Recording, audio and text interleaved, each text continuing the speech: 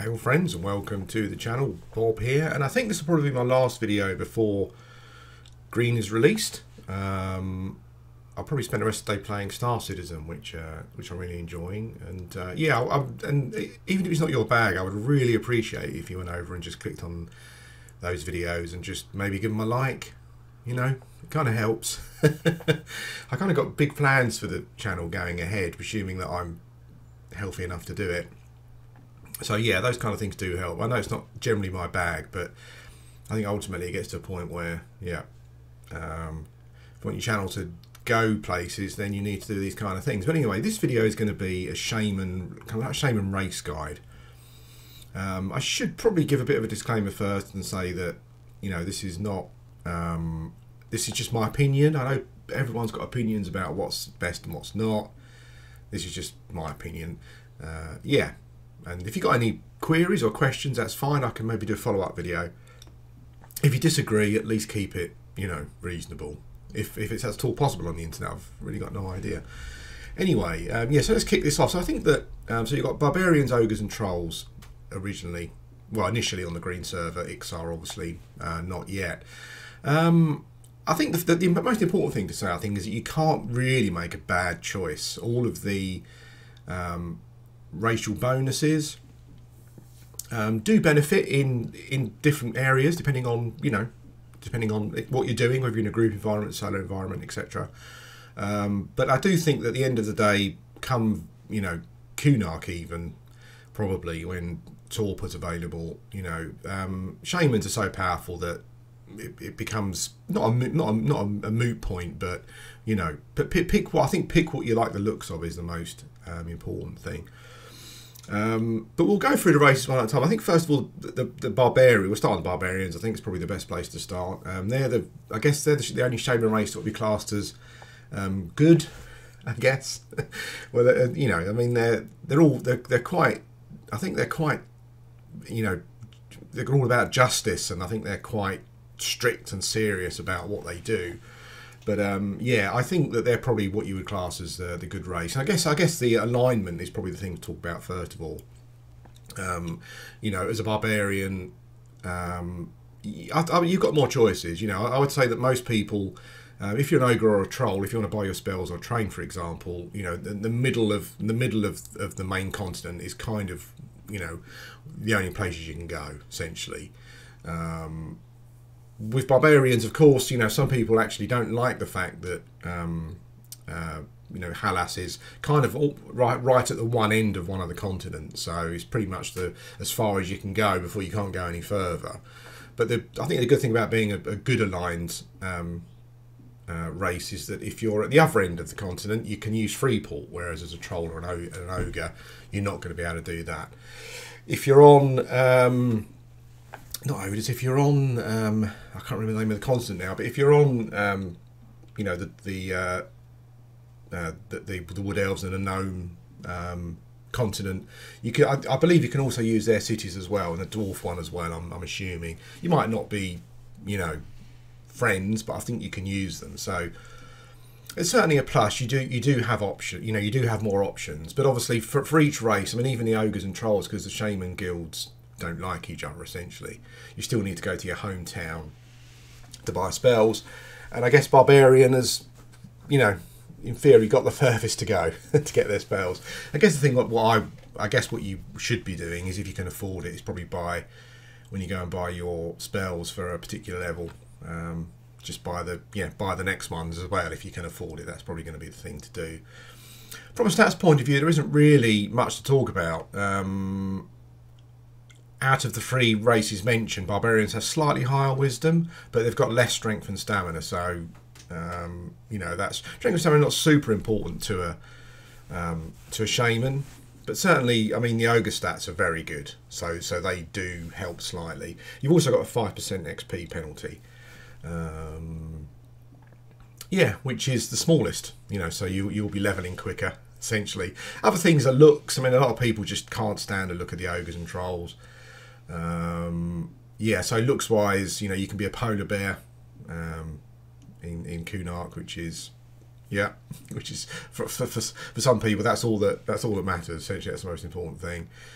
You can wear a polar bear helm, looks like a polar bear head. Again, that's another thing. And I must confess that the armors, like pretty much all of the armors, look good on the barbarian, even like just chain, you know, or banded. Whereas I think the other races not so much, particularly the ogre. Yeah, but starting stamina is 100, starting wisdom is 80. So, you know, that's fine. I mean, I'm going to be putting all of my points into wisdom as much as I can, and then rest into stamina, I guess. Unless you're an ogre where there's an agility penalty because you're on 70. But yeah, it's barbarian's great, look great, good race, level the fastest, and yeah, just all round good. I think next we'll try. Let's go on to the trolls. Trolls have got slightly higher strength and stamina. Wisdom is 10 points lower though, so you know that might be a consideration. They're an evil race. You can only buy your spells in your hometown. You know, there's no you can't go to the ogre Shaman unless you can raise the faction in some way. But what I've found is that raising, as an ogre for example, raising the troll shaman faction kind of hits other troll factions, it seems. I've generally found, so I'm not sure if they're trying to keep you out of each other's shaman areas, but yeah, but as a troll you'll need to go to your hometown to buy your spells. I guess if we look at things like I guess looks, you know, as I said, I think that's probably one of the most important things. I actually really like trolls in pretty much all of the armour. Even banded has got like a chain effect, so that looks, I like that. That looks really good. The totemic armour looks really good on trolls. You know, if you get a full viewable set, looks amazing. You know, really like it. You've got some. You got. I'm not sure if the quests are available initially, but you do have symbol quests, deity symbol quests. So there's a symbol of Khazak Fool or symbol of Inuruk. The Khazak Fool one, I think, is like I know a couple of people. I mean, most people go on about the Inuruk one. Is like a game changer, but I mean, I had one and for quite a long time, and it got to the point where I barely used it. You know, it was so the casting time was so long, and the duration of the effect was so short that in the end, I just stopped using it. So, and I know a couple of people have said they really like the Khazak Fall one, which is a scare. I think it's a scare, a fear undead. So I imagine there's a couple of there are some zones later on, particularly in Kunark, where that might become a bit more usable. I'm sure there's a panic animal one as well, but I heard that wasn't working particularly well. So I'm not sure about that. I won't comment on that because I'm not 100% sure. But obviously the big thing with trolls is the regeneration. There's always a big battle on the internet about troll ogres, what's the best, blah blah blah. At the end, it doesn't matter, of course, you know. But yeah, but regeneration is amazing, and I think particularly in like classic, like before Kunark comes out, I think that it'll probably be even more so. I mean, if you look at like at level 50 is going to be the maximum for Kunark, so. You don't really get too much of a bonus with regards from standing, but like sitting, you get twice as many. You regen twice as many hit points. So it's 8 a tick, 10 ticks in a minute. That's 80 points as opposed to 40 points a minute for barbarians and ogres. That will go for Ixals as well when Kunark comes out. The thing with regeneration is that it just. I'm not sure if they thought maybe it wasn't good enough. But from 51 to 60 it takes a massive jump. So at 51 it goes up to 12, whereas barbarians and ogres it's 5. Then at 56 it goes up to 16 against 6, and then 18 against 6. That's sitting. So standing it goes 6, 10 and 12. So like at level 60 you've almost got a fungi tunic just standing up, which is amazing from a regeneration point of view. And I certainly think that if you're going to be a grouping shaman, and maybe even if you're going to be soloing root rotting, you know, that extra regeneration for the extra mana might be a good thing. I'm not 100% sure about that. I mean, I have played a troll to 50, and I was just beginning to notice how good the regeneration was. It does make a huge difference. Even on the early levels, it's at all times it's twice as much as the other two races. So there's always a bonus there, and I guess you're always regenerating health at twice as much, and that goes up substantially, like 3 times as much at 60. So yeah, regeneration is amazing, and I think it will probably be even better with regards to when we're talking about sort of classic, you know, before Kunark comes out. I think it's probably going to be more of an important factor.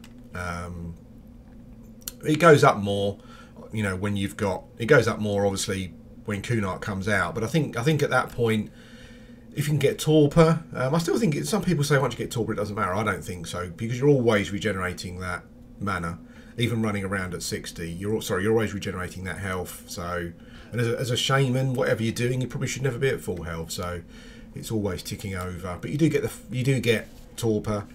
You do get a fungi. You can get a fungi tunic, which will kind of then help some of the other races. But yeah, regeneration is amazing. And at 60, it's like having your own fungi tunic, even when you're standing out running around. So yeah, and the trolls look great. The trolls look great in all the armors. I find it when, you know, the Kunark stuff. When you get up to the Velia stuff, I think they look particularly good. So yeah, from a looks point of view, pretty awesome. Moving on to ogres. Well, ogres are my favourite, but primarily from a lore point of view. I love the ogre lore. I love the ogre models. Might sound a bit weird, but that is an absolutely true statement. I just like the what I find with the trolls myself is that they feel, I'm not sure why it matters, but they feel a bit less solid. They got skinny arms and shoulders and whatnot. It all just feels a bit less solid. Yeah, and the ogre look, for whatever reason, just suits me down to the ground. I really, really like it. So that is definitely a consideration. But I can understand why it might put some people off. Let's talk about the looks first of all on the ogre. I mean, the armors generally look really poor. Actually, the plate stuff, so something like totemic, looks really, really nice. So if you can get a full set of viewable totemic, which I would be hoping to do, it looks awesome. But chain, like unfortunately, a fungi tunic looks terrible on an ogre, and it's such a. I mean, you know, my ogre on blue has got one, and I just hate running around wearing it because it just looks terrible. It looks like a vest, and I just find it such a shame that that's the case. But what can you do? You know, that's just how it is. But the Velius armors look beautiful. They're like the greeny, turquoisey stuff almost. I can't remember what it's called. It looks great. The Arctic Wyvern stuff looks great on all of the models as well. So from a looks point of view, I think from armor pieces, from the armor models, probably not as good. Stats are great. 130 strength, 127 stamina. Those stats don't make a huge amount of difference to a shaman in the long run. But I think early on, like strength for carrying and also strength for getting those maximum hits, stamina for a few hit points more, I think is great. You get more stamina than you've only got 3 less wisdom than a barbarian, 7 more than the troll.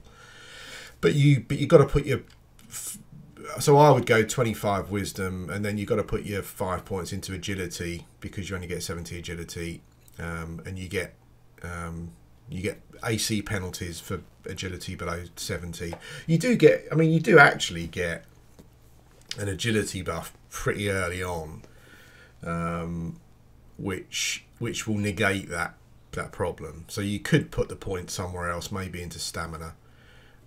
For a shaman, because you're the stat buffing king, points don't really matter so much. But I guess just for convenience, if you don't want to keep casting it, yeah.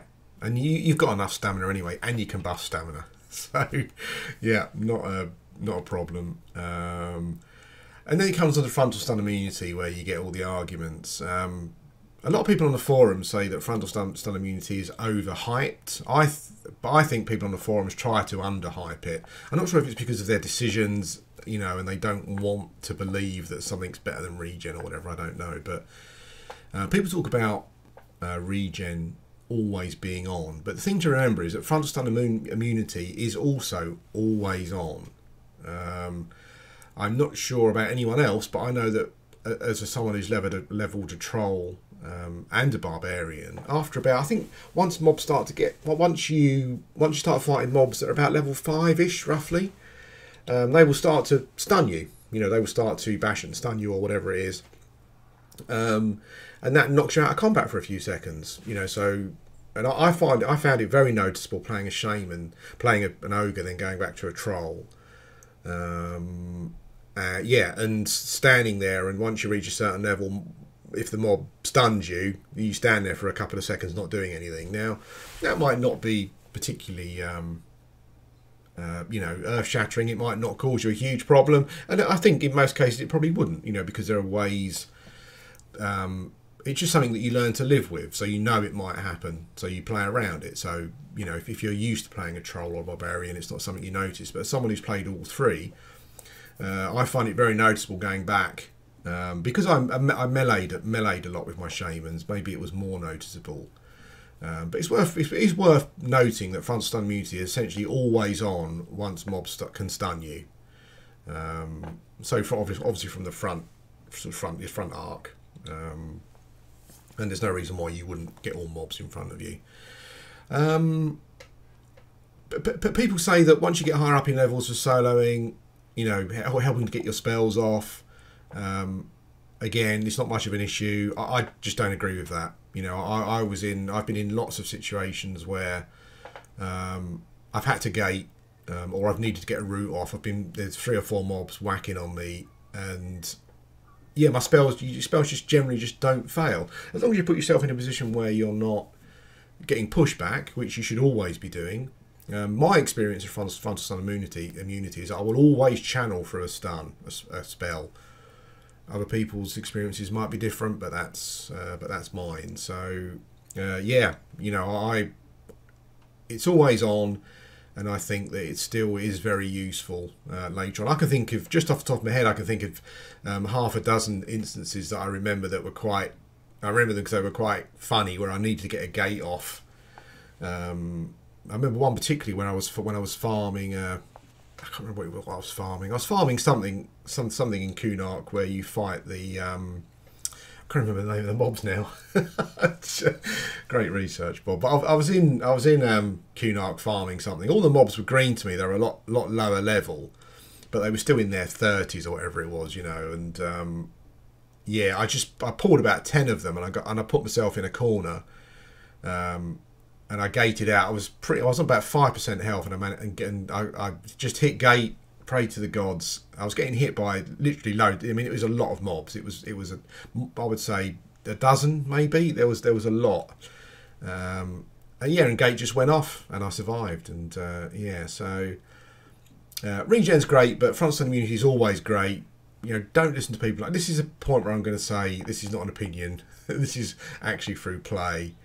Don't let people on the forums tell you that frontal stun immunity is not all it's cracked up to be, because, you know, it is. But you might not like the ogre model, which is probably more important. So, you know, choose something else.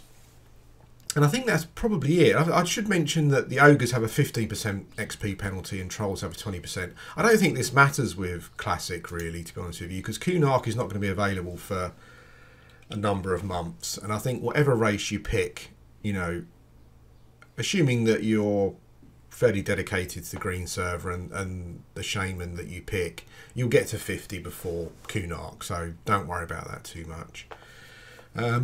Some other things that I guess cover both of them. So starting area is probably quite important.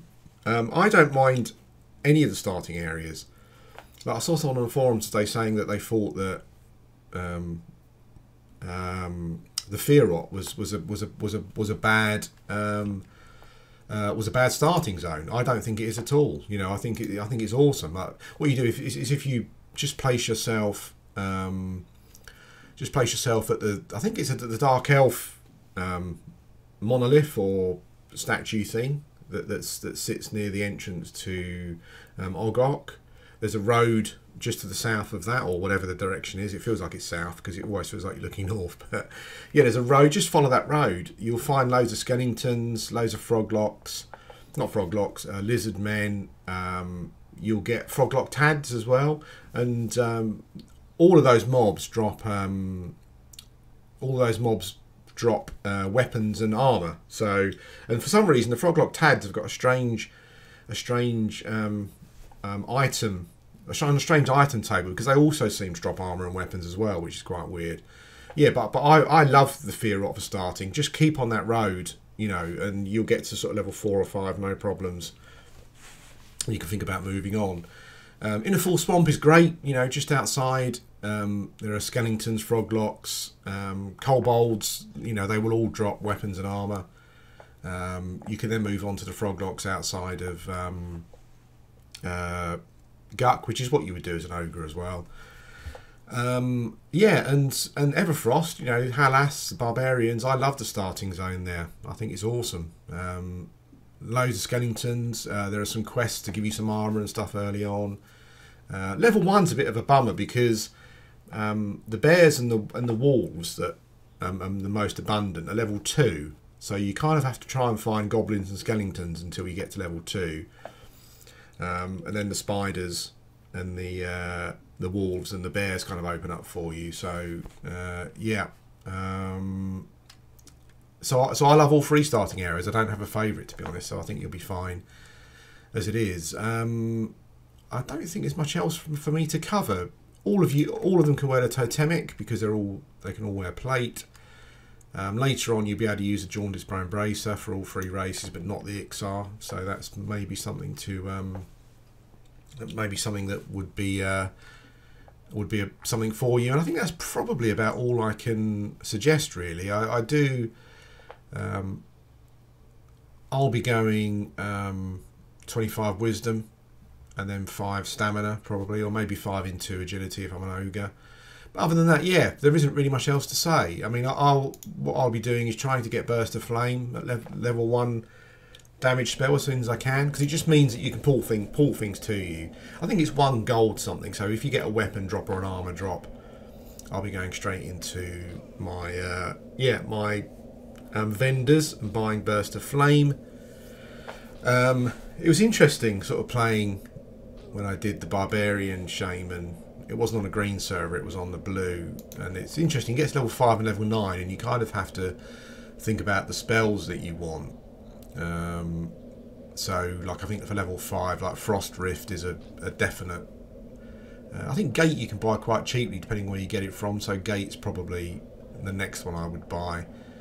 I then maybe wouldn't worry too much about the other ones. I'm not sure how much use you'll get out of Drowsy. It's like a 11% slow at level 5, so I'm not sure. I think level 9 is kind of where you want to put your money. Spirit of Wolf, Spirit of Bear, Tainted Breath. That's kind of what I'll be saving up for. Serpent Sight maybe, if you're a barbarian. That's the other thing I probably should have mentioned, is that ogres and trolls get improvision. Barbarians get nothing until level 9, so yeah. There's going to be some dark nights for you barbarians. Even the ogres and trolls. Like I was in a full swamp at night when it was raining, and the view, you know, the actual vision wasn't much better than barbarians, to be honest. So I think that the shaders they're using to recreate the dark look is also having an impact on other races as well. But I think I've covered everything really. We've covered stats. A good way I find out working out the best stats is to see what the totals. So see what I normally add together, stamina and wisdom, so you can see where you're getting your bang from the buck from. Essentially, I think the ogre kind of wins that. It's not a it's not a hard and fast rule, but it's a rule there. But I think we've covered everything: faction, XP penalties, abilities. Yeah. starting areas. I think that's it. If there's any questions you want answered, then please leave them in the comments, and I'll try and answer them. My favourite is the ogre, but it's purely down to the lore, and I just love the giant baby models. Yeah, that's it, guys. Thanks for watching.